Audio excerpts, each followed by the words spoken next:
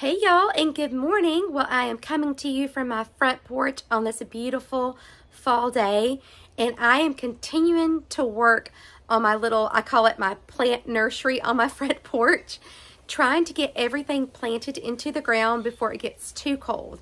So today I'm excited about the plant that we're going to be planting, and it's going to be absolutely beautiful, and I can't wait to share it with you. So let me show you.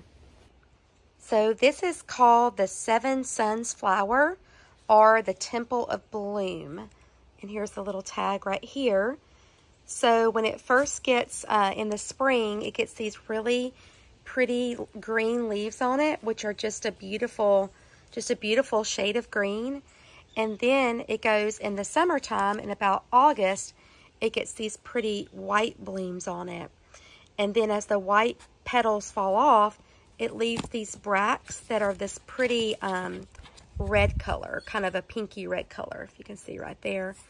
So this plant is going to go in the front of our house, and it's going to be replacing our baby blue spruce. So we're sad about our baby blue spruce, but that's just one of the things in gardening. We just have to keep moving on.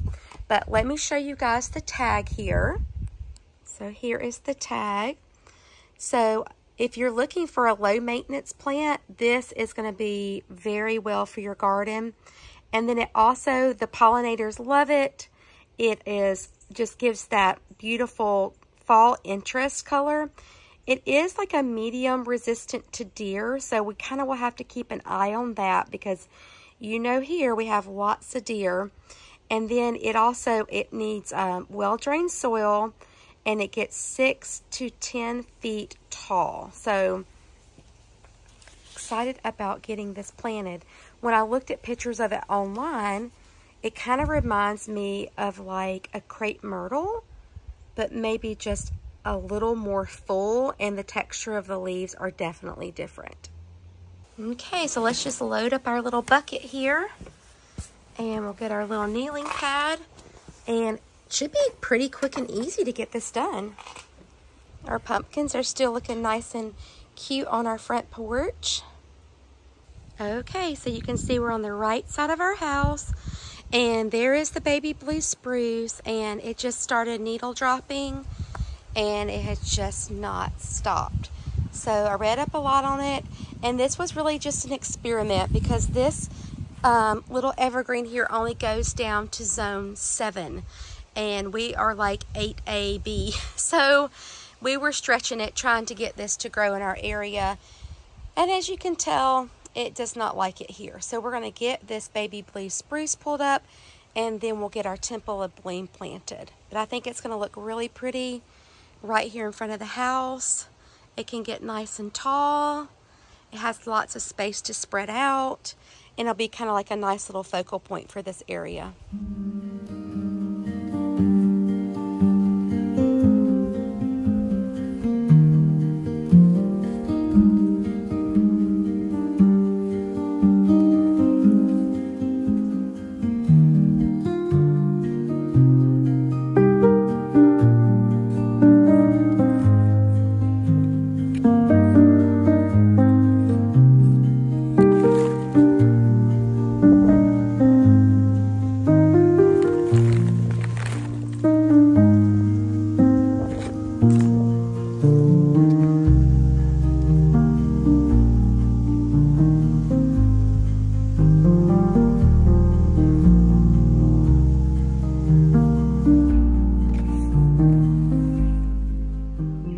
Since this hole was so deep, we had to dig it out. There's not a lot of soil here, so we're going to add in some compost.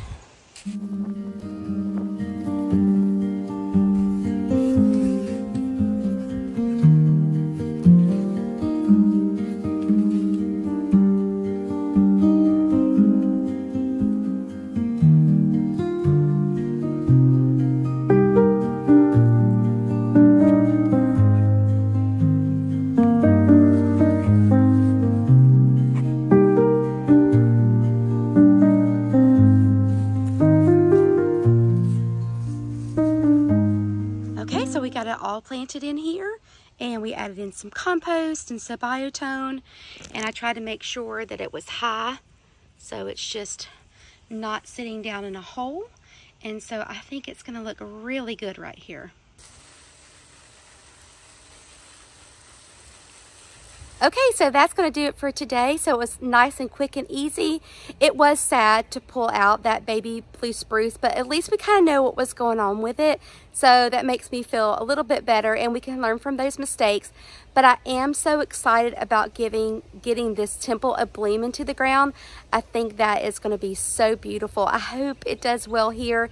We'll keep an eye on it and make sure it likes where it's at, but it's going to be stunning here in our front garden. So I have to do a little chores. You can see I still have all this mess behind me here, so hopefully we can get all this cleaned up, and I need to get some watering done. But I hope you guys found some inspiration in this, and if you are looking for that unusual plant, you know, different than your crepe myrtle, why don't you try out the Seven Suns Temple of Bloom and let me know if you've already planted it, or if you would like to plant it in your garden, and we could talk about it in the comments down below.